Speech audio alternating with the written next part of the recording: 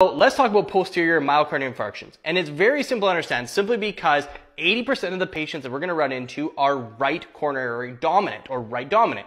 That means is that this right coronary artery that's running just like so is actually going to not only feed the anterior portions of this heart, but it's going to continue to wrap around and feed the posterior portions of the heart. So as you can probably see here, all we're talking about when it comes to a posterior MI is simply that clot or that embolus is not only going to pass through the anterior portions of the right coronary artery, it's going to get lodged somewhere in the posterior portions of it. And this is just an extension of the right coronary artery here. And again, 80% of people have this extension. So 80% of the people that get posterior MIs, it's an occlusion of the posterior portions of that right coronary artery. If you love our short videos and you're worried that you're going to miss some of them, well, don't worry about that because we're going to send them straight to your email. All you need to do is hit the link in the bio and we're going to send all of our daily videos straight to your email so you can get your daily dose of medicine. Hit the link in our bio and sign up right now.